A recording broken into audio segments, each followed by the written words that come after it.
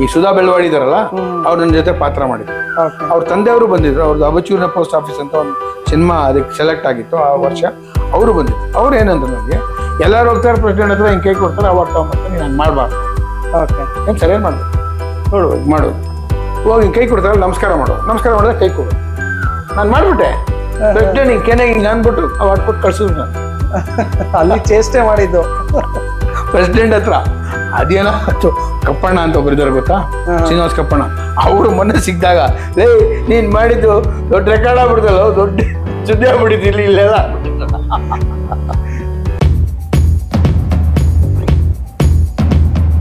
Kung fu, judo, gymnastic ಎಲ್ಲ ಕಲ್ತವನೆ ಗುರು.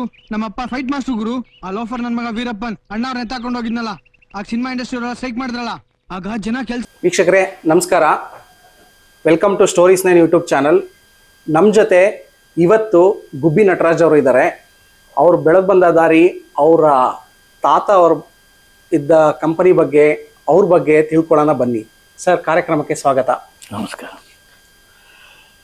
Sir. ನಿಮ್ಮ ಬಗ್ಗೆ ತಿಳಿಸ್ಕೊಡಿ ನಮ್ಮ ವೀಕ್ಷಕರಿಗೆ. ಓಕೆ,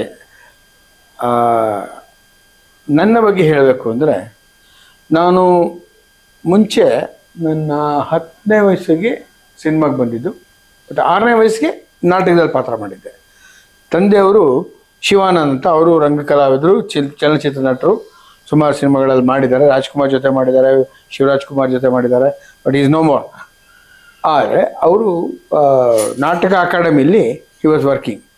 ಅಲ್ಲಿ ಒಂದು ನಾಟಕದಲ್ಲಿ ನಾನು 6 ವಯಸ್ಸಿನ ಹುಡುಗ ಆಗಿದ್ದಾಗ ಫ್ಯಾಮಿಲಿ ಡ್ರಾಮಾ ಒಂದು ಮಾಡಿ ಅದರಲ್ಲಿ ನಾನು ಆ್ಯಕ್ಟ್ ಮಾಡಿದ್ದೆ. ಅಲ್ಲಿಂದ ನನ್ನ ಎಂಟ್ರಿ ಆಯಿತು. ನಂತರ ಏನಾಯಿತು, 10ನೇ ವಯಸ್ಸಿಗೆ ಬರೋಷ್ಟೊತ್ತಿಗೆ 9ನೇ ವಯಸ್ಸಿದ್ದಾಗ ವಂಶವೃಕ್ಷ ಅಂತ ಒಂದು ಸಿನಿಮಾ ನಂಜನಗೂಡಲ್ಲಿ ಮುಹೂರ್ತ. ಜಿ ವಿ ಅಯ್ಯರ್ ಅವರು, he was the producer. Girish Karnad and B V Karanth both var ಅಲ್ಲೂ. B V Karanth music, Girish Karnad direction. So ಅಲ್ಲಿ ಕರೆಸಿದ್ರು. ಅಲ್ಲೇನಾಯಿತು, ಒಂದು ನಮ್ಮ ಅವರೇನಂದ್ರು, ನನ್ನ ತಮ್ಮ ಒಬ್ಬನೇ ಸಾಕು, ಇವನೇನು ಬೇಕಾಗಿಲ್ಲ ಅಂದರು. ಭಾಳ ನೀರು ಆಸೆಲಿ ಕೂತಿದ್ದೆ. ಆಗೇನಾಯಿತು, ನನ್ನ ತಮ್ಮ ಏನಂದ, ಮುಹೂರ್ತದ ಶಾಟ್ ಅವನ ಮೇಲೆ, ನಮ್ಮ ಅಣ್ಣ ಯಾಕೆ ಮಾಡಿದ್ರೆ ನಾನು ಮಾಡಲ್ಲ ಅಂತ ಆಟ ಆಡಿ ಕೂತ್ಕೊಂಡ್ಬಿಟ್ಟೆ. ಓಕೆ. ಆ ಒಂದು ಇದರಲ್ಲಿ ನನಗೂ ಬಾದಾಮಿ ಕೊಟ್ಟು ಮಾಡಿಸಿ ಮೇಕಪ್ ಹಾಕಿ ನನ್ನ ಪತ್ರ ಮಾಡಿಸಿದ್ರು. ಆವಾಗ ಅವರು ಹೇಳಿದ್ದನ್ನ ಇಮ್ಮಿಡಿಯೇಟ್ ಗ್ರಾಸ್ಪ್ ಮಾಡಿ ನಾನು ಆ್ಯಕ್ಟ್ ಮಾಡೋದು ನೋಡ್ಬಿಟ್ಟು ಗಿರೀಶ್ ಅವರಂದು, ಇನ್ನೊಂದು ಸಿನಿಮಾ ಮಾಡ್ತಾ ಇದ್ದೀನಿ ಮುಂದೆ, ಅದ್ರಲ್ಲಿ ಅವನಿಗೆ ಮೇನ್ ರೋಲ್ ಕೊಡ್ತೀನಿ ಅಂತ. ನಾನು ಒಂದ್ಸತಿ ಡಿಸಪಾಯಿಂಟ್ ಆಗಿ ನಮ್ಮ ತಂದೆ ನನಗೆ ಅದು ಹೇಳಲಿಲ್ಲ. ನಂತರ 5th ಸ್ಟ್ಯಾಂಡರ್ಡ್ ಓದ್ತಾ ಇದ್ದೀನಿ, ಹೇಳಿ ಕಳ್ಸಿದ್ರು, ಈ ಥರ ಶುರು ಮಾಡ್ತೀವಿ ಒಂದು ಸಿನಿಮಾ, ನೀನೇ ಮೇನ್ ರೋಲ್ ಮಾಡು. ಆಗಲ್ಲ ಅಂದೆ ನಾನು. ಯಾಕೆಂದರೆ ಮಾರ್ಚ್ ಎಕ್ಸಾಮ್ ಟೈಮ್. ಸರಿ, ನಮ್ಮ ಅದೃಷ್ಟ ಅನ್ನೋದು ಹೆಂಗಿರುತ್ತೆ ಅನ್ನೋದಕ್ಕೆ ನಮ್ಮ ಹೆಡ್ ಮಾಸ್ಟರ್ ನಾನು ಕರೆದು, ಸಿನಿಮಾ ಸಿಕ್ಕಿದ್ರೆ ಮಾಡೋಗಯ್ಯ, ನಿನ್ಗೆ ಆಮೇಲೆ ಎಕ್ಸಾಮ್ ಮಾಡ್ತೀನಿ. ಸರಿ, ಬಂದು ಇವ್ರಿಗೆ ತಿಳಿಸಿದಾಗ, ಅಬ್ಬಾ ದೊಡ್ಡ ತಲೆನೋವು ಕಮ್ಮಿ ಆಯ್ತು ನನಗೆ, ವೆರಿ ಗುಡ್ ಅದು. ಸರಿ, ಹೋದೆ. ಎಕ್ಸಾಮ್ ತಲೆನೋವು ಕಡಿಮೆ ಆಯ್ತು ಅಂತ ಅವಾಗ ನನಗೆ ಎಕ್ಸಾಮ್ ಇಲ್ಲ, ಗಿರೀಶ್ ಕಾರ್ನಾಡ್ ಹೇಳಿದ್ದು ನಂಗೆ ದೊಡ್ಡ ತಲೆನೋವು ಕಮ್ಮಿ ಆಯ್ತು ಅಂತ. ಓಕೆ. ಸೊ ಆಮೇಲೆ ಅಲ್ಲಿ ಹೋದ್ವಿ. ಆಲ್ನಹಳ್ಳಿಯಲ್ಲಿ ಮುಹೂರ್ತ ಆಯ್ತು. ಅಲ್ಲಿಂದ ಅಂಬರೀಷ್ ಪುರಿ ಅವರ ಮೊಟ್ಟ ಮೊದಲನೇ ಸಿನಿಮಾ ಅದು. ಹಿಂದಿ ಸ್ಟಾರ್ ವಿಲನ್ ಅವರು ಮೊಟ್ಟ ಮೊದಲನೇ ಸಿನಿಮಾ. ಸುಂದರಾಜ್ಗೆ ಫಸ್ಟ್ ಫಿಲಮು, ನಾಗಾಭರಣ ಅವ್ರಿಗೆ ಫಸ್ಟ್ ಫಿಲಮು, ನನಗೆ 2ನೇ ಸಿನಿಮಾ. ಸೊ ಹೋಗಿ ಆ್ಯಕ್ಟ್ ಮಾಡಿದೆ. ಹೋಗಿ ಮಾತಾಡಿಕೊಂಡು ಅಲ್ಲೊಂದು ತಿಂಗಳು ಶೂಟಿಂಗು ಒಬ್ಬನೇ ಇದ್ದೆ. ನನ್ನ ನಂತರ ಅಲ್ಲಿಂದ ಇಲ್ಲಿಗೆ ಸಾವಂದುರ್ಗದಲ್ಲಿ ಒಂದಷ್ಟು ದಿವಸ, ಒಂದು 15 ದಿವಸ ಶೂಟಿಂಗ್ ಮಾಡ್ತಿದ್ದೆ. ಆಮೇಲೆ ಕನಕಪುರದ ಹತ್ರ ಕಾನ್ಕಾನಹಳ್ಳಿ ಇದ್ದಿದೆ. ಕಾನ್ಕಾನಹಳ್ಳಿ ಗೋಪಿ ಅಂತಿದ್ರಲ್ಲ, ಅವ್ರ ಅಸೋಸಿಯೇಟ್. ಅದಕ್ಕೆ ಅವ್ರ ಊರಲ್ಲೂ ಶೂಟಿಂಗ್ ಮಾಡಿದ್ವಿ. ಎಲ್ಲ ಮುಗಿಸ್ಕೊಂಬಂದು ಆಮೇಲೆ ಅದೊಂದು ಹೇಳಬೇಕು ಅಂದರೆ, ಒಂದು ಕಲ್ಲಿನ ಮೂರ್ತಿ ಮಾಡಿದಂಥ ಅದೊಂದು ಇದು ಗಿರೀಶ್ ಕಾರ್ನಾಡ್ ಬಿ ವಿ ಕಾರಂತ್ ಅವ್ರಿಗೆ ಸಲ್ಲತ್ತೆ. ಯಾಕೆಂದ್ರೆ ನಾನು ಏನೂ ಗೊತ್ತಿಲ್ದಿರೋನು. ನನಗೆ ಪಾತ್ರ ಮಾಡಿಸಿ ನನ್ನ ತಿದ್ದಿ ಒಂದು ಹಂತಕ್ಕೆ ತಂದು ಆ್ಯಕ್ಟ್ ಮಾಡಿಸಿದ್ರು. ಪಿಕ್ಚರನ್ನ ನೋಡಿ ಅದಾದಮೇಲೆ ತುಂಬ ಜನ ಇಷ್ಟಪಟ್ಟರು. ಒಂದು ಫೈನ್ ಡೇ ಮನೆಯಲ್ಲಿದ್ದೀನಿ. ನಮ್ಮ ತಂದೆ ಈಗ ರಜನಿಕಾಂತ್ ಆ್ಯಂಡ್ ಅಶೋಕ್, ಹೇಮಾ ಚೌಧರಿ ಇವ್ರಿಗೆಲ್ಲ ಲೆಕ್ಚರರು ಚೆನ್ನೈಯಲ್ಲಿ ಫಿಲ್ಮ್ ಇನ್ಸ್ಟಿಟ್ಯೂಟಲ್ಲಿ. ಸೊ ಅವ್ರು ಅಲ್ಲಿದ್ದರು. ನಮ್ಮ ಅಪ್ಪ ಅಮ್ಮ ಬೆಳಗ್ಗೆ ನನಗೊಂದು ಟೆಲಿಗ್ರಾಮ್, ನನ್ನ ಹೆಸರಿಗೆ 10 ವಯಸ್ಸಿನ ಹುಡುಗನಿಗೆ ಒಂದು ಟೆಲಿಗ್ರಾಮ್ ಬರುತ್ತೆ, congratulations, you on the best child artist award, president of India. So ಪೇಪರಲ್ಲಿ ಫೋಟೋ ಬಂತು. But I tell you one thing, personal life disturb ಆಗೋಯ್ತು. Over night you become celebrity. ಎಲ್ಲರೂ ಜನ ಗುರ್ತಿಡಿತಾರೆ, ಮಾತಾಡಿಸ್ತಾರೆ, ಆಟೋಗ್ರಾಫ್ ತಗೋತಾರೆ. ಆಮೇಲೆ ಒಂದು ಹುಡುಗನಿಗೆ ಆ ವಯಸ್ಸಲ್ಲಿ ಪರ್ಸ್ನಲ್ ಲೈಫು ಹೋಗಿ ಅವ್ನಿಗೆ ಅದು ಆಗಬಾರ್ದು, ಯಾರಿಗೇ ಆಗಲಿ. ಅವನೇನಾಗುತ್ತೆ, ನಮಗೆ ಸ್ವಲ್ಪ ಒಂದು ಅಹಂ ಬಂದ್ಬಿಡುತ್ತೆ, ಬರಬಾರ್ದು. ಚಿಕ್ಕ ವಯಸ್ಸು ನಮಗೆ ಗೊತ್ತಿಲ್ಲ. ಅದರ ನಂತರ ಸುಮಾರು ಚಿತ್ರಗಳಲ್ಲಿ ಆ್ಯಕ್ಟ್ ಮಾಡಿದೆ. ತೆಲುಗಲ್ಲಿ ಅನುರಾಗಾಲು ಅಂತ, ಚಿರಂಜೀವಿ ಅಂತ ಒಂದು ಬಂದಿತ್ತು, ಅದರಲ್ಲೂ ಮಾಡಿದ್ದೀನಿ. First ಅನುರಾಗಾಲು Telugu, Sridevi first film heroine ಆಗಿ. ಅದ್ರಲ್ಲಿ ನಾನು ಆ ಹುಡುಗ ಅವಳ ತಮ್ಮನ ಥರ ಪಾತ್ರ ಮಾಡಿದ್ದೀನಿ. ಅದನ್ನು ಮಲಯಾಳಮಲ್ಲಿ ಮಾಡಿದ್ರು, ರಾಗಮ್ ಅಂತ. ಲಕ್ಷ್ಮಿ ಅವರು ನಮ್ಮ ಅಕ್ಕನ ಪಾತ್ರ ಮಾಡಿರ್ತಾರೆ. ಆಮೇಲೆ ಊರ್ವಶಿ ಶಾರದಾ ಅವರು ನಮ್ಮ ತಾಯಿ ಪಾತ್ರ ಮಾಡಿರ್ತಾರೆ. ಅದನ್ನೇ ಕನ್ನಡದಲ್ಲಿ ಮಾಡ್ತೀವಿ. ಚಿರಂಜೀವಿ, ಬಿ ಸರೋಜ ದೇವರು ನಮ್ಮ ತಾಯಿ ಪಾತ್ರ ಮಾಡಿದ್ರು. ಅಶ್ವಥ್ ಅವರು ನಮ್ಮ ತಾತನ ಪಾತ್ರ ಮಾಡಿದ್ರು. ಮಂಜುಳಾ ಅವರು ನಮ್ಮ ಅಕ್ಕನ ಪಾತ್ರ ಮಾಡಿರ್ತಾರೆ. ಅವರ ಜೋಡಿಯಾಗಿ ಶ್ರೀನಾಥ್ ಇರ್ತಾರೆ. ಶಿವರಾಮ್ ಅವರೆಲ್ಲ ಇದ್ರು. ಅದರ ನಂತರ ಮುಖ್ಯ ಪಾತ್ರಗಳಲ್ಲಿ ಬಾಳೆನಗುಡಿಯಲ್ಲಿ ಮಾಡಿದೆ. ಆಮೇಲೆ ಸಿನಿಮಾಗಳಲ್ಲಿ ಅಂದರೆ ಲೆಕ್ಕನೇ ಇಲ್ಲ. ಕೈದಪ್ಪು ಅಂತ ಒಂದು ಮಲಯಾಳಂ ಫಿಲ್ಮು. ಆಮೇಲೆ ಶಂಕರಾಚಾರ್ಯ ಅಂತ ಒಂದು ಸಂಸ್ಕೃತ್ ಫಿಲ್ಮ್, ಅದರಲ್ಲಿ assistant director plus acted in that film. Madhvacharya, ಅದರಲ್ಲಿ ಆ್ಯಕ್ಟ್ ಮಾಡಿದೆ. ಆ ಥರ ಸುಮಾರು ಸಿನಿಮಾಗಳಲ್ಲಿ ಮಾಡಿಬಿಟ್ಟೆ, ಅದು ಲೆಕ್ಕನೇ ಇಲ್ಲ. ಅದರ ನಂತರ ಸೀರಿಯಲ್ ಬಂತು, ಸೀರಿಯಲ್ ಶುರುವಾಯಿತು. ಸೀರಿಯಲಲ್ಲಿ ಏನು, ಪ್ರಕಾಶ್ ರೈ ಅವರು, ನಾನು, ಆಮೇಲೆ ಬಿ ಸುರೇಶ್ ಅವರು, ಆಮೇಲೆ ಕಿಶೋರ್ ಅಂತ ಒಬ್ಬಿದ್ದ, ವೇದಪ್ರದ ಅಂತ ಒಬ್ಬಳು ಹೀರೋಯಿನ್ನು, ಉದಯ ಹುತ್ತಿನ ಗದ್ದೆ ತೀರ್ಕೊಂಡ್ರಲ್ಲ ರೀಸೆಂಟಾಗಿ ಅವರು. ಇದೊಂದು ಬಿಸಿಲು ಬಿದ್ದರೆ ಪಾರ್ಟ್ 1 ಅಂತ ಬಂತು. 5 ಜನ ಹೀರೋಯಿನ್ಸು, ಒಬ್ಬ ಹೀರೋಯಿನ್. ಪಾರ್ಟ್ 2 ಅಲ್ಲಿ ಒಬ್ಬನೇ ಹೀರೋ ನಾನು, ಬೇಕಿದ್ರೆ 5 ಜನ ಹೀರೋಯಿನ್, ಈ ಥರದ ಸಬ್ಜೆಕ್ಟು. ಅದ್ರ ನಂತರ ಆಲೆಗಳು ಅಂತ ಬಂತು. ಆಮೇಲೆ ಅಮ್ಮ ಅಂತ ಒಂದು ಸೀರಿಯಲ್ ನಾನೇ ಪ್ರೊಡ್ಯೂಸ್ ಮಾಡಿದೆ, ನಾನು ಮೈನಾವತಿ ಅವರ ಮಗ, ನಾನು ಪಾರ್ಟ್ನರ್ ಆಗಿ. ಆ ಥರ ಸೀರಿಯಲ್ಗಳು, ಸಿನಿಮಾ. ಆಮೇಲೆ ಇದು ರೀಸೆಂಟಾಗಿ ಅಂದರೆ ಒಂದು ಸುಮಾರು ವರ್ಷಗಳ ಹಿಂದೆ ನಾನು ವಿಲನ್ ಪಾತ್ರ ಮಾಡಿದ್ದೆ, ರಾಘವೇಂದ್ರ ವೈಭವ, ರಾಯರ್ಗೆ ಅಪೋಸಿಟ್ ಆಗಿ ವಿಲನ್ ಪಾತ್ರ, ಅಚ್ಯುತಾಚಾರ್ಯ ಅಂತ. ಅದು ತುಂಬ ಹೆಸರು ಕೊಡ್ತು ನನಗೆ. ಆಮೇಲೆ ಒಂದು ಕಲಾವಿದರಿಗೆ ಗಮನಿಸೋರಿಲ್ಲ ಅಂತ ನಾವೆಲ್ಲ ಸೇರಿ ಒಂದು ಸಂಘ ಮಾಡ್ಕೊಂಡ್ವಿ, ಕರ್ನಾಟಕ ಚಲನಚಿತ್ರ ಪೋಷಕ ಕಲಾವಿದ ಸಂಘ ಅಂತ. ಅದರ ಸ್ಥಾಪಕರಲ್ಲಿ ನಾನು ಒಬ್ಬ. ನಾನು ಜಂಟಿ ಕಾರ್ಯದರ್ಶಿ ಆಗಿದ್ದೆ. ಬ್ಯಾಂಕ್ ಜನಾರ್ದನ್ ಅಧ್ಯಕ್ಷ ಆಗಿದ್ರು, ಡಿಂಗ್ರಿ ಅವರು ಕಾರ್ಯದರ್ಶಿ ಆಗಿದ್ರು. ನಂತರ ದಿನಗಳಲ್ಲಿ ನಾನೇ ಕಾರ್ಯದರ್ಶಿ ಆಗಿದ್ದೆ ಒಂದು ಟರ್ಮು. ಅದ ನಂತರ ಸಂಘಟನಾ ಕಾರ್ಯದರ್ಶಿಯಾಗಿ ವರ್ಕ್ ಮಾಡಿದ್ದೆ. ಈಗ ಪದ್ಮಿನಿ ನಂದ ಅವರು ಅಧ್ಯಕ್ಷರಾಗಿದ್ದಾರೆ. ಆ ಸಂಘದ ಒಂದು ಉದ್ದೇಶ ಏನು ಅಂದರೆ, ಕಲಾವಿದರಿಗೆಲ್ಲ ಏನಾದ್ರು ಒಂದು ಆಗಬೇಕು. ಕರೋನಾ ಬಂದು ಭಾಳ ತೊಂದರೆ ಆಗೋದು, ಹೌದು, ಎಲ್ಲರಿಗೂ. ಆ ಥರದ್ದಾದ್ರೆ ಏನು ಮಾಡಬೇಕು ಅನ್ನೋದಕ್ಕೆ ಈಗ ಚಿಂತನೆ ನಡೆದಿದೆ. ಏನಾದ್ರು ಒಂದು ಮಾಡಿ ಒಂದು ಸಾಲಿಡ್ ಫಂಡ್ ಇರಬೇಕು, ಏನೇ ಆದರೂ ನಮಗೆ ಯಾವುದೇ ರೀತಿ ತೊಂದರೆ ಆಗಬಾರ್ದು ಅಂತ ಯೋಚನೆ ಮಾಡ್ತಾ ಇದ್ದೀವಿ. ಇನ್ನು ಮುಂದೆ ಅದನ್ನ ಕಾರ್ಯಗತ ಮಾಡಬೇಕು ಅಂತ ನಮ್ಮ ಅಧ್ಯಕ್ಷರಿಗೆ ಬಹಳ ಆಸಕ್ತಿ ಇದೆ. We are going head with that. Sir, ನೀವು ಎಷ್ಟು ಜನ ಅಣ್ಣ ತಮ್ಮಂದಿರು? ನನಗೆ ಒಬ್ಬ ಅಕ್ಕ, ಸುಂದರಶ್ರೀ ಅಂತ. ಅವರು ಈ ಜೊತೆಯಲ್ಲಿ ಎಲ್ಲಮ್ಮನ ಪಾತ್ರ ಮಾಡ್ತಾ ಇದ್ದಾರೆ. ನಾನು ಎರಡನೇವನು. ನನ್ನ ತಂಗಿ ಒಬ್ಳು ಮಧುಶ್ರೀ ಅಂತ, ಅವಳು US ಇದ್ದಾಳೆ. ಅವಳು ಕಲಾವಿದೆ, ಮುಂಚೆ ಚಿಕ್ಕ ವಯಸ್ಸಲ್ಲಿ ಮಾಡಿದ್ಳು. ಅವನ ಹತ್ರ ಈಗ ಮಾಡ್ತಿಲ್ಲ. ನನ್ನ ತಮ್ಮ ಕೂಡ ಚಿಕ್ಕ ವಯಸ್ಸಲ್ಲಿ ಮಾಡಿದ್ದ, ಆಮೇಲೆ ಈಗ ಮಾಡ್ತಾ ಇಲ್ಲ. Looking after business. ನಾನು ನಮ್ಮ ಅಕ್ಕ ಇಬ್ಬರೇ ಫೀಲ್ಡಲ್ಲಿ ಇರೋದು. ನೀವು ಫಸ್ಟ್ ಮೂವಿ ಮಾಡಿದಾದ್ಮೇಲೆ ಅಲ್ಲೇ ನೀವು ಓದೋದು ನಿಲ್ಸಿದ್ರಾ? ಇಲ್ಲ, ನೀವು ಮಾಡಿದ್ರಿ. ಓದೋದು ಅದೇನಾಗೋದು, ಸ್ವಲ್ಪ ಡಿಸ್ಟರ್ಬ್ ಆಯ್ತು ನಿಜ. ಈಗ ಏನಾಗುತ್ತೆ, ನಿಮ್ಗೆ ಕಾನ್ಸಂಟ್ರೇಷನ್ ಆಕ್ಟಿಂಗ್ ಕಡೆ ಹೋದಾಗ ಈ ಕಡೆ ಗಮನ ಕಮ್ಮಿ ಆಗುತ್ತೆ. ಅವಾಗ ಆಪರ್ಚುನಿಟೀಸ್ ಕೂಡ ನಿಮಗೆ ಬರ್ತಾ ಇತ್ತು ವಿಪರೀತ. ಏನು 50% ನಾನು ಸ್ಕೂಲ್ಗೆ ಹೋಗಿದ್ದೆ, ಇನ್ನು 50% ಶೂಟಿಂಗ್ ಅಲ್ಲೇ ಇರ್ತಿದ್ದೆ. ಆಮೇಲೆ ನಾನು ಮನೆಗಿಂತ ಜಾಸ್ತಿ ಔಟ್ಸೈಡೇ ಬೆಳೆದಿರೋದು. ಈಗ ಎಲ್ಲೋ ಶೂಟಿಂಗ್ ಇರುತ್ತೆ, we will be staying there. ಈಗ ಔಟ್ಸೈಡ್ ಬ್ಯಾಂಗ್ಳೂರ್ ಅಂದ್ರೆ ಯು ಕಾಂಟ್ ಕಮ್ ಬ್ಯಾಕ್. ಮೊದ್ಲು ಅವಾಗಿನ ಶೂಟಿಂಗ್ ಅಲ್ಲಿ ಒಂದ್ 20 ದಿವಸ 30 ದಿವಸ ಹೋಗ್ಬಿಟ್ರೆ ಎಲ್ಲಾರು ಕೂತ್ಕೊಂಡು ಶೂಟಿಂಗ್ ಮಾಡೋ ತರ. ಅದು ಒಂದು ಅದ್ಭುತವಾದಂತ ಒಂದು ಸಿಚುವೇಶನ್. ಏನು ಅಂದ್ರೆ, ಈವನ್ ರಾಜ್ಕುಮಾರ್ ಆದಿಯಾಗಿ ಅವ್ರ ಜೊತೆ ನೀವು ಕೂತ್ಕೊಂಡು ಮಾತಾಡ್ತಾ ಇದ್ರೆ, ಒಬ್ಬ ಸ್ವಂತ ತಮ್ಮ ಅಣ್ಣನ ಹತ್ರ ಮಾತಾಡ್ತಿದೀವಿ ಅನ್ನೋ ಫೀಲಿಂಗ್ ಬರೋದು. ಆ ಯಪ್ಪ ನಾನು ಸ್ಟಾರ್, ಸೂಪರ್ ಸ್ಟಾರ್ 1%. ಅದನ್ನ ನಾವುಗಳು ಬಹಳ ಕಲಿಯೋದಿದೆ. ಇವತ್ತೇನಾಗುತ್ತೆ, ಒಂದು 2-3 ಸಿನಿಮಾ ಓಡ್ಬಿಟ್ರೆ ಆ ಹುಡುಗನ್ನ ನೀವು ಮಾತಾಡ್ಸೋಕ್ಕಾಗಲ್ಲ. ಅವನಿಗೆ ಸಪ್ರೇಟ್ ಕ್ಯಾರಮಾನು ಬಂದರೆ ಅವನು ಒಂಥರ ಲೆವೆಲ್ ತೋರಿಸೋದು. ಅವ್ರು ಏಟ್ ಬಿದ್ದ ಮೇಲೆ ಅವ್ರಿಗೆ ಬುದ್ಧಿ ಬರುತ್ತೆ.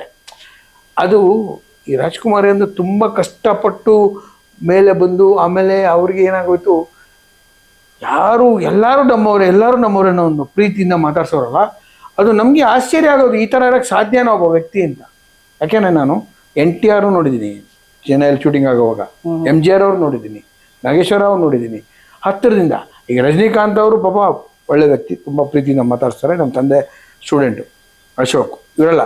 ಆದರೆ ರಾಜ್ಕುಮಾರ್ ಥರ ಡೌನ್ ಟು ಅರ್ತ್ ಬಿಹೇವಿಯರು ಜನಸಾಮಾನ್ಯರಾಗಿ ಸಾಮಾನ್ಯವಾಗಿ ಹೌದೌದು ನಡ್ಕೊಳ್ಳೋದು ಅದ್ರ ಸಾಧ್ಯನೇ ಇಲ್ಲ ಬೇರೆಯವ್ರ ಕೈಲಿ. ನನಗೆ ಆಶ್ಚರ್ಯ, ಇವತ್ತಿಗೂ ನೆನ್ಸ್ಕೊಂಡ್ರೆ ಈ ತರ ಇರ್ತಾರ ಒಬ್ಬ ದೊಡ್ಡ ಸೂಪರ್ ಸ್ಟಾರ್ ಅಂತ ಅನ್ಸುತ್ತೆ. ವೆರಿ ಅಂಡ್ ನಮಗೆ ಇವತ್ತು ಎರಡು ಕೈ ಎತ್ತಿ ಮುಗಿಯೋದೇನಕ್ಕೆ ಅಂತ ಒಂದು ಮೇರು ವ್ಯಕ್ತಿತ್ವ ಜೊತೆ ನಾನು ಇದ್ದೆ. ಈಗ ನಮ್ದು ಕಲಾವಿದ ಸಂಘ ಅಂತ ಒಂದಿದೆ, ಇದು 2ನೇ ಸಂಘ ಇದಾಗಿರೋದು, ಪೋಷಕ ಕಲಾವಿದ ಸಂಘ. ಯಾಕೆ ಅಂದ್ರೆ ನಮ್ಮ ಒಂದು ಕುಂದುಕೊರತೆಗೆ ಯಾರು ಕೇಳೋರಿಲ್ಲ ಅಲ್ಲಿ. ಅದಕ್ಕೋಸ್ಕರ ಅಂಬರೀಷ್ ಅವರು ಅಧ್ಯಕ್ಷರಾಗಿದ್ದಾಗ ಅವ್ರಿಗೆ ತಿಳಿಸಿ ಈ ಥರ ಮಾಡ್ಕೋತೀವಿ ಅಂದ್ಬಿಟ್ಟು ಬೇರೆ ಸಂಘ ಶುರು ಮಾಡಿದ್ವಿ. ಆವಾಗ ಅವರು ಒಂದು ಬೇಜಾರು ಮಾಡ್ಕೊಂಡ್ರು. ಆಮೇಲೆ ಅವ್ರಿಗೆ ಅರ್ಥ ಆಯಿತು.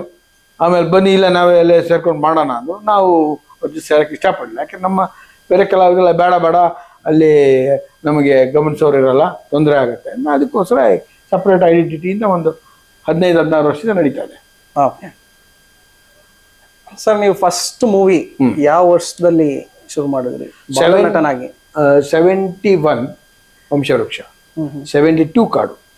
72 1 ಇಯರ್ ಡಿಫ್ರೆನ್ಸ್ ಅಲ್ಲೇ ನೆಕ್ಸ್ಟ್ ಇಯರ್ ನಿಮಗೆ ಸಿಕ್ಕಿರೋದು ಕಾಡು. ಅದರ ನಂತರ ತೆಲುಗುಲು ಒಂದು ಮಾಡಿದೆ, ಅನುರಾಗಾಲು ಅಂತ. ಅದು ಮೇನ್ ರೋಲೆ. ಹುಡುಗ ಕ್ಯಾನ್ಸರ್ ಬಂದು ಸತ್ತೋಗ್ತಾನೆ. ನನ್ನ ಕಣ್ಣನ್ನ ಅಕ್ಕಂಗೆ ದಾನ ಕೊಟ್ಬಿಡು. ಅವಳು ಅಕ್ಕ ಕುರುಡಿ ಇರ್ತಾಳೆ. ಕುರುಡಿ ಅಂದ್ರೆ ಶಿ ಇಸ್ ಫ್ರಮ್ ಆರ್ಫನ್, ಅನಾಥಾಶ್ರಮದಲ್ಲಿ ಇರ್ತಾಳೆ. ಅವಳನ್ನ ನಾನು ಇಷ್ಟಪಟ್ಟು ನಮ್ಮ ಮನೆಗೆ ಇರ್ಲಿಯಪ್ಪ ಅಂತ ತಾತನ, ನನಗೂ ತಂದೆ ಇರಲ್ಲ, ತಾತ ಹೇಳ್ಕೊಂಡು ಅವರು ಒಬ್ಬನೇ ಮಗ, ಇವನ ಮೇಲೆ ತುಂಬಾ ಪ್ರೀತಿ. ಸೊ ಅವ್ರನ್ನ ಕರ್ಕೊಂಡ್ಬಂದು ಮನೇಲಿ ಇಟ್ಕೊಂಡು ಅವಳ ಮಗಳ ತರ ನೋಡ್ಕೊತಾ ಇರ್ತಾರೆ. ಇವನ್ ಕ್ಯಾನ್ಸರ್ ಬಂದು ಸತ್ತೋಗ್ತಾನೆ. ಸಾಯುವಾಗ ನನ್ನ ಕಣ್ಣನ್ನ ನಮ್ಮ ಅಕ್ಕಂಗೆ ಕೊಟ್ಬಿಡು ಅಂತ ಹೇಳ್ಬಿಟ್ಟು ತೀರೋಗ್ಬಿಡ್ತಾನೆ. ಇದು ಸಬ್ಜೆಕ್ಟ್. ಇದು ಅನುರಾಗಾಲು. ಅದು ಮಲಯಾಳಮಲ್ಲಿ ಆಯ್ತು. ಮಲಯಾಳಮಲ್ಲಿ ಇವರು ಲಕ್ಷ್ಮಿ ಅವ್ರು ಮಾಡಿದ್ದು ಅಕ್ಕನ ಪಾತ್ರ, ಊರ್ವಶಿ ಶಾರದಾ ಅವರು ನಮ್ಮ ತಾಯಿ ಪಾತ್ರ ಮಾಡಿದ್ರು. ಆಮೇಲೆ ಮಲಯಾಳಂ ಆಕ್ಟರ್ ಒಬ್ರು, ಅವ್ರ ಯಾರು ಹೆಸರು ಗೊತ್ತಿಲ್ಲ, ಅವರು ತಾತನ ಪಾತ್ರ ಮಾಡಿದ್ರು. ಇಲ್ಲಿ ಕನ್ನಡದಲ್ಲಿ ಶ್ರೀನಾಥ್ ಅವರು ಹೀರೋ, ಮಂಜುಳಾ ಹೀರೋಯಿನ್ ಅಕ್ಕ, ಸರೋಜಾದೇವಿ ಅವರು ನಮ್ಮ ತಾಯಿ ಪಾತ್ರ ಮಾಡಿದ್ರು.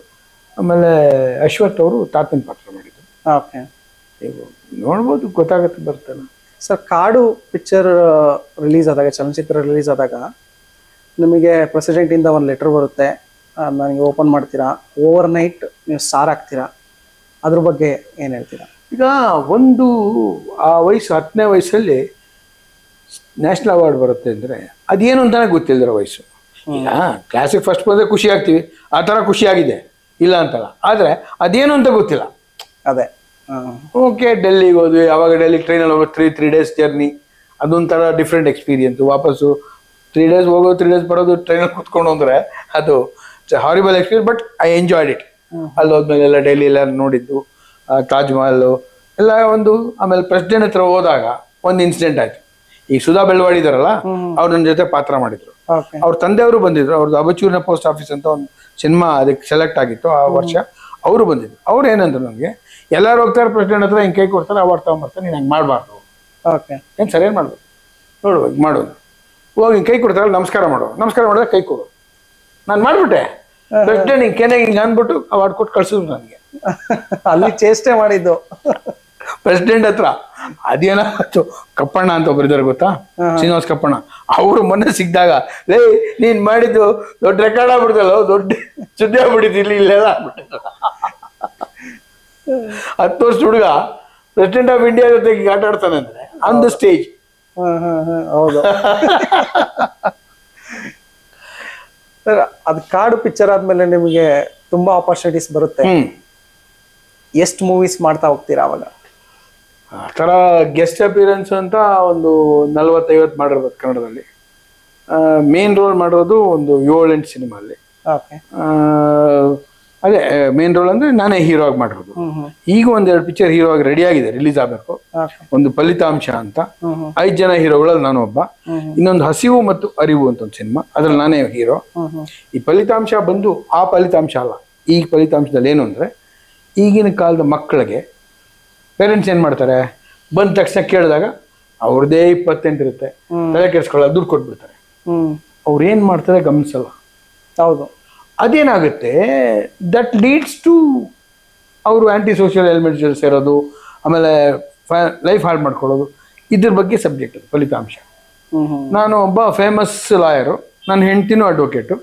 ದಿನ ಅವನ ಕ್ಲೈಂಟಿಂದ ದುಡ್ಡು ಬಂತು, ಈ ಕೇಸ್ ಇದು ಡೇಟ್ ತಗೊಂಬ, ಇದು ಮಾಡು, ಇದೆಲ್ಲ ಇರ್ತೀನಿ, ನನಗೊಬ್ಬಳೇ ಮಗಳಿರ್ತಾಳೆ, ಅವಳಿಗೆ ಕೇಳಿದಾಗ ದುಡ್ಡು ಕೊಡೋದು. ಅವಳು ಯಾವನೊಬ್ಬನ ಲವ್ ಮಾಡಿ ಅದೇನೋ ಡಿಸಪಾಯಿಂಟ್ ಏನೋ ಅವ್ಳು ಸೂಸೈಡ್ ಮಾಡ್ಕೊಂಡ್ಬಿಡ್ತಾಳೆ. ಅವ್ಳು ಸೂಸೈಡ್ ಮಾಡ್ಕೊಂಡಾಗ ನನಗೆ ನನ್ನ ಹೆಂಡತಿಗೆ ರಿಯಲೈಸೇಷನ್ ಆಗುತ್ತೆ. ಅಪೂರ್ವ ಅಂತ ನಿಮಗೆ ಸೀರಿಯಲ್ ಆರ್ಟಿಸ್ಟ್ ಆಯಮ್ಮ ನನ್ನ ಜೊತೆ ಹೀರೋಯಿನ್ ಆಗಿ ಮಾಡಿದ್ದಾರೆ. ಆವಾಗ ನಾವು ಒಂದು ಎಲ್ಲರಿಗೂ ಅಡ್ವೈಸ್ ಮಾಡೋಕ್ಕೆ ಶುರು ಮಾಡ್ತೀವಿ ಪೇರೆಂಟ್ಸ್ಗೆ, ದಯವಿಟ್ಟು ಮಕ್ಕಳ ಕಡೆ ಗಮನ ಕೊಡಿ, ಇದು ಹಿಂಗಾಗ್ಬಿಡ್ತಾರೆ, ದಾರಿ ತಪ್ಪಿಬಿಡ್ತಾರೆ, ಅದಾಗಬಾರ್ದು, ನನ್ನ ಮಗಳದ್ದು ಹಿಂಗಾಗೋಯ್ತು, ಬೇರೆ ಬೇರೆ ಬೇರೆ ಬೇರೆ. ನಾವು ದಯವಿಟ್ಟು ನಮ್ಮ ಒಂದು ಜವಾಬ್ದಾರಿ ಇದೆ, ಅವ್ರನ್ನ ಕಾಲ ಮೇಲೆ ನಿಂತ್ಕೊಳ್ಳೋಂಗೆ ಮಾಡಬೇಕು, ಅವ್ರಿಗೆ ಸಮಾಜ ಏನೋ ತಿಳಿಸ್ಕೊಡ್ಬೇಕು, ನಾವು ಬಿಡಬಾರ್ದು, ನಾವು ಅವ್ರನ್ನ ಕೆಟ್ಟ ಸಹವಾಸ ಮಾಡೋದಕ್ಕೆ. ಇದನ್ನ ನಾವು ಮಾಡ್ತೀವಿ. ಇದು ಫಲಿತಾಂಶ ಸಬ್ಜೆಕ್ಟ್. ಪಿಕ್ಚರ್ ರೆಡಿ ಇದೆ, ಯಾವಾಗ ಬೇಕಾದ್ರೆ ರಿಲೀಸ್ ಆಗ್ಬೋದು, ಐ ಡೋಂಟ್ ನೋ. ಸರ್ ಅದಾದ್ಮೇಲೆ ಅವಾಗ ಇನ್ನು ಕಿರಿತೆರೆ ಇನ್ನು ಅಷ್ಟು ಇರ್ಲಿಲ್ಲ ಆಯ್ತಾ, ಅದಾದ್ಮೇಲೆ ಬಂದಿದ್ದು. ಅದಾದ್ಮೇಲೆ ಆಪರ್ಚುನಿಟೀಸ್ ಹೆಂಗೆ ನೀವು ಬರ್ತಾ ಹೋಯ್ತು ನಿಮಗೆ? ಅದು ಆಪರ್ಚುನಿಟಿ ಬರ್ತಾ ಹೋಯ್ತು ಅಂದ್ರೆ ಏನಾಗುತ್ತೆ, ಒಂದ್ಸತಿ ನಿಮ್ಗೆ ಹೆಸರು ಬಂದ್ಬಿಟ್ಮೇಲೆ ನೀವು ಮನೇಲಿ ಕೂತಿದ್ರು ಬರ್ತಾ ಇರುತ್ತೆ. ಈ ಪ್ರೊಡಕ್ಷನ್ ಮ್ಯಾನೇಜರ್ಗಳು ಫೋನ್ ಮಾಡೋದು, ನಮ್ಮ ತಂದೆ ಹುಡ್ಕೊಂಬರೋದು, ಡೈರೆಕ್ಟರ್ ಬಂದು ನಮ್ಮ ತಂದೆ ಹತ್ರ ಮಾತಾಡೋದು. ಈ ಬಾಲು ಮಹೇಂದ್ರ ನಮ್ಮ ತಂದೆಗೆ ಅನುರಾಗ್ ಅಲ್ಲಿ ಫ್ರೆಂಡ್ ಆಗಿದ್ರು, ತೆಲುಗು ಫಿಲಮ್ ಕ್ಯಾಮ್ರಾಮನ್ ಅವರು. ಅವರಂದ್ರೆ ಇನ್ನೊಂದು ಸಿನಿಮಾ ಮಾಡ್ತೀನಿ ತಮಿಳಲ್ಲಿ, ಅಳಿಯಾದ ಕೋಲಂಗಳಂತ. ಈ ಟೀನೇಜ್ ಹುಡುಗರು ಏನೇನೆಲ್ಲ ಮಾಡ್ತಾರೆ ಅದ್ರ ಮೇಲೆ ಒಂದು ಸಬ್ಜೆಕ್ಟ್. ಅದರಲ್ಲೂ ನಾನು ಹೀರೋ. 3 ಜನ ಹುಡುಗರು ಫಸ್ಟ್ ಟೈಮು ಲವ್ ಮಾಡೋದು, ಫಸ್ಟ್ ಟೈಮು ಸಿಗರೇಟ್ ಸೇದೋದು, ಇಂಥವೆಲ್ಲ ಅದ್ರ ಮೇಲೆ ಒಂದು ಸಬ್ಜೆಕ್ಟ್. ಅಂದ್ರೆ ನಮ್ಮ ಒಂದು ಕಮಲಾಸನ್, ನಾನು ದೊಡ್ಡವನಾದ್ಮೇಲೆ ಕಮಲಾಸನ್ 1-2 ಸೀನ್ ಬರ್ತಾರೆ ಅಷ್ಟು. ಅದಕ್ಕೆ ಮುಂಚೆ ಎಲ್ಲ ನಾನು, ಮನಾವತಿ ಅವ್ರ ಮಗ ಶ್ಯಾಮ್, ಇನ್ನೊಬ್ಬ ದಡಿಯ ಒಬ್ಬ ಇದ್ದ ಹುಡುಗ, 3 ಜನ ಅದ್ರಲ್ಲಿ ಮಾಡಿರೋದು. ನಿಮ್ ಪಾತ್ರನೇ ದೊಡ್ಡವರಾದ್ಮೇಲೆ ಕಮಲಾಸನ್ ಆಗ್ತಾರೆ. ಅದು 2 ಸೀನ್ ಬರುತ್ತೆ ಅಷ್ಟೇ, ಎಸ್ ಅಪಿಯರೆನ್ಸ್. ಶೋಭಾ ಅಂತ ಒಬ್ರು ಲೀಡಿಂಗ್ ಆರ್ಟಿಸ್ಟ್ ಇದ್ದು, ಸೂಸೈಡ್ ಮಾಡ್ಕೊಂಡ್ಬಿಟ್ರು 80s ಅಲ್ಲಿ. ಆ ಎಮ್ಮ ಟೀಚರ್ ರೋಲು. ನಾನು ಟೀಚರ್ ಲವ್ ಮಾಡ್ತೀನಿ. ಹುಡುಗ ಇನ್ನು ಹೈಸ್ಕೂಲ್ ಹುಡುಗ, ಈ falls in love with the teacher, ಅದು ನನ್ನ ರೋಲ್. ಸೊ ಸಂಬರ್ 42 ಅಂತ ಇಂಗ್ಲೀಷಲ್ಲಿ ಬಂದಿತ್ತು, ಅದನ್ನ they made in Tamil. Sir ಈಗ ಸಿನಿಮಾ ಜರ್ನಿ ಆಯ್ತು, ಇವಾಗ ಕಿರುತೆರೆಗೆ ಬಂದ್ರೆ ಕಿರುತೆರೆ ಜರ್ನಿ ಯಾವಾಗ ಶುರು ಮಾಡಿದ್ರಿ ನೀವು? ಫಸ್ಟ್ ಸಿನಿಮಾ ಸೀರಿಯಲ್ ಬಂದು ಬಿಸಿಲು ಕುದುರೆ ಅಂತ ನಾನು ಪಾತ್ರ ಮಾಡಿದ್ದು. ಅದರಲ್ಲಿ ನಾನು ಶ್ಯಾಮ್ ಸುಂದರ್ ಡೈರೆಕ್ಟ್ ಮಾಡಿದ್ದು, ಮೈನಾವತಿ ಅವ್ರ ಮಗ. ಬಿ ಸುರೇಶ್ ಅವರು, ಉದಯ್ ಹೊತ್ತಿನ ಗದ್ದೆ, ನಾನು, ಕಿಶೋರ್, ಬೇದಪ್ರದ, ಒಂದು 5 ಜನ. ಅದು ಒಂದು ಏನು ಅಂದರೆ ಅನ್ಎಂಪ್ಲಾಯ್ಡ್ ಯೂತ್ಸು ಬೇಜವಾಬ್ದಾರಿಯಿಂದ ಹೆಂಗಿರ್ತಾರೆ. ಆಮೇಲೆ ಶ್ರೀಧರ್ ಅಂತ ಒಬ್ರು ಮ್ಯಾಜಿಷಿಯನ್, ರಮೇಶ್ ಅಂತ ಒಬ್ಬ ಇದಾರಲ್ಲ ಅವ್ರ ಅಣ್ಣ, ಅವ್ರು 5 ಜನ ಮಾಡಿದ್ವಿ. ಅಲ್ಲಿ ಒಬ್ಬ ಮಾತ್ರ ಅವನು ಶ್ರೀಧರ್ ಅನ್ನೋನು ಸ್ವಲ್ಪ ಜವಾಬ್ದಾರಿಯಿಂದ ಇರ್ತಾನೆ, ಎಲ್ಲ ಒಂದು ಕಡೆ ಕೆಲಸ ಮಾಡ್ತಿರ್ತಾನೆ.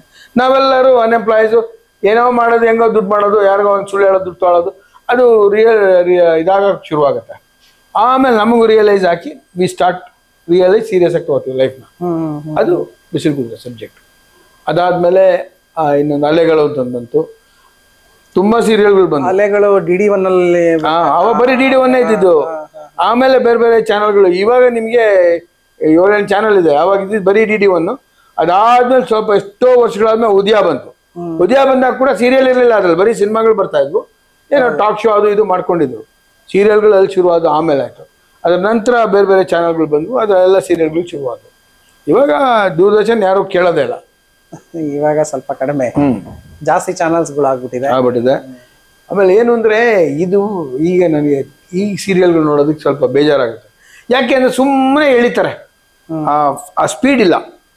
ನಾನು ಹೇಳೋದು, ಇವತ್ತು ಬಂದು ನೀವು ನೆಕ್ಸ್ಟ್ ಏನಾದ್ರು ಅಲ್ಲಿಗೆ ಹೋಗ್ಬೇಕು, ನೀವು ಇಲ್ಲಿಂದ ಅಲ್ಲಿಗೆ ಹೋಗೋದಕ್ಕೆ ನಾಳೆ ತಗೋತೀರ. C ಆಡಿಯನ್ಸ್ನ they are not fools. ಸ್ವಲ್ಪ ನೀವು ನಮ್ಮ ನಿರ್ದೇಶಕರು ಅದು ಮಾಡಬೇಕು, ಸ್ವಲ್ಪ ಫಾಸ್ಟ್ ಆಗಿ ತಗೋಬೇಕು. ಇಷ್ಟು ಸ್ಲೋ ಇಸ್ ನಾಟ್ ಕರೆಕ್ಟ್. ಅದ್ರ ಬಗ್ಗೆ ಜೋಕ್ ಮಾಡ್ತಾರೆ ಎಷ್ಟೋ ಜನ, ಇವತ್ತು ಮುಗಿಯಲ್ಲ ನಾಳೆ ಬರುತ್ತೆ ಅಂತ ಆಡಿಯನ್ಸೇ ಹೇಳ್ತಾರೆ. ನಿಜ. ಇದು ಇನ್ನೊಂದು ಏನು ಅಂದರೆ TRPಗೋಸ್ಕರ ನಾವು ಏನು ಬೇಕಾದ್ರೂ ಮಾಡ್ತೀವಿ ಅನ್ನೋದು ತಪ್ಪು. ಒಂದು ಸ್ವಲ್ಪ ನಿಮಗೆ ಅಪ್ಸ್ ಆ್ಯಂಡ್ ಡೌನ್ಸ್ ಬರ್ತಾ ಇರತ್ತೆ, ಅದು ನೋಡಿಕೊಂಡು ಸ್ವಲ್ಪ ನಾವು ಸಬ್ಜೆಕ್ಟ್ ಕಡೆ ಗಮನ ಕೊಟ್ಟರೆ you will be very good successful in serials. Sir ಇವಾಗ ನೀವು ಸಂಘ ಏನೋ ಮಾಡ್ಕೊಂಡಿದ್ದೀನಿ ಅಂತ ಹೇಳಿದ್ರಿ, ಅದ್ರ ಬಗ್ಗೆ ಸ್ವಲ್ಪ ಮಾಹಿತಿ ಹೇಳಿ. ಈಗ ಏನಾಯ್ತು ಅಂದರೆ ಕಲಾವಿದ ಸಂಘ ಆಯಿತು, ಇದೆ, ಇವತ್ತಿಗೂ ಇದೆ. ಆವಾಗ ರಾಜ್ಕುಮಾರ್ ಅವರು ಅಧ್ಯಕ್ಷರಾಗಿದ್ದರು. ಆನಂತರ ಅವ್ರನ್ನ ಗೌರವಾಧ್ಯಕ್ಷರು ಮಾಡ್ಕೊಂಡ್ವಿ, ಅಂಬರೀಷ್ ಅವ್ರನ್ನ ಅಧ್ಯಕ್ಷರು ಮಾಡ್ಕೊಂಡ್ವಿ. ಕಾಲ ನಂತರ ಒಂದು ಅಣ್ಣ ಅವರು ತೀರ್ಕೊಂಡ್ರು. ಆಮೇಲೆ ಅಂಬರೀಷ್ ಅವರು ಅಧ್ಯಕ್ಷರಾಗಿದ್ದಾಗ ಕಲಾವಿದ ಸಂಘ ಮೀಟಿಂಗೇ ಕರೀಲಿಲ್ಲ. ಸರಿ ನಾನೇನು ಮಾಡಿದೆ, ಕಾರ್ಯದರ್ಶಿಗೆ ಫೋನ್ ಮಾಡಿದೆ. ಅವಾಗ ನಮ್ಮ ತಂದೆಯವರು ತೀರ್ಕೊಳ್ಳೋ ತನಕ ಅದ್ರಲ್ಲಿ ಖಜಾಂಚಿ ಕಲಾವಿದ ಸಂಘದಲ್ಲಿ. ಅವರು ಯಾವುದೋ ಒಂದು ಟೆಲಿಫಿಲ್ಮ್ ಮಾಡಕ್ಕೆ ಹೋಗಿದ್ರು, ಹಾರ್ಟ್ ಅಟ್ಯಾಕ್ ಆಯಿತು, ಪಾಸ್ಟ್ ಅವೇ. ಶೂಟಿಂಗಲ್ಲಿ ಇದ್ದಾಗಲೇ ಹೋಗ್ಬಿಟ್ಟು. ಹೌದು, 2002 ಮಾರ್ಚ್ 25.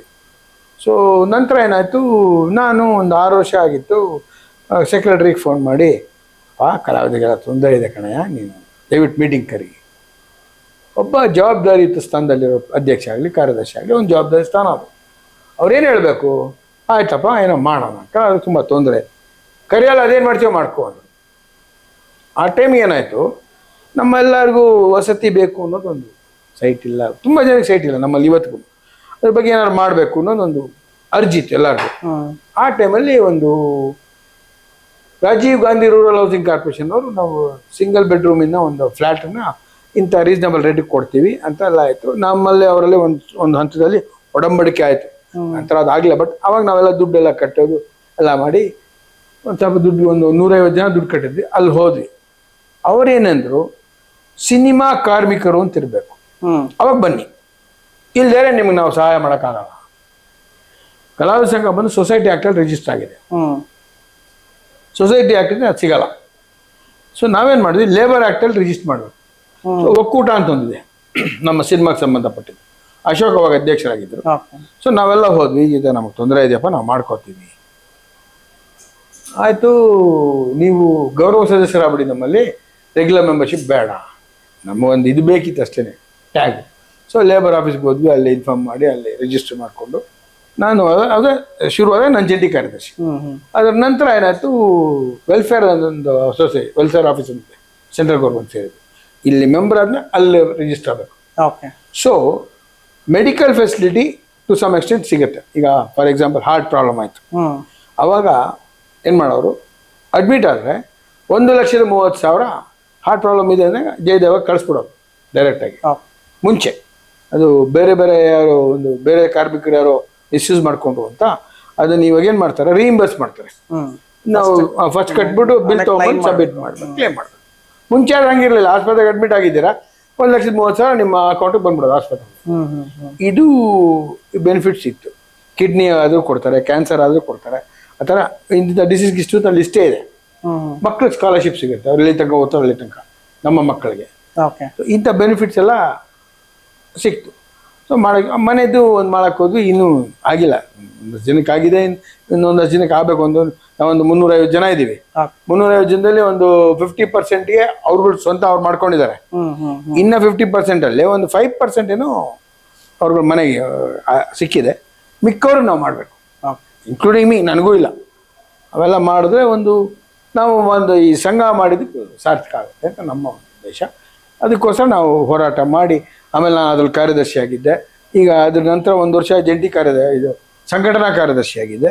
ಇವಾಗ ನಾನು just member, well wisher of our association. ಯಾರನ್ನ ಕೇಳೋದೆ, ಮನೆಯೊಳಗೆ ಯಾಕೆ ಬರ್ತಾ ಇದೆಯಾ, ಜಸ್ಟ್ ಗೆಟ್ ಔಟ್ ಅಂತ ಭಾಳ ರಫ್ ಆಗಿ.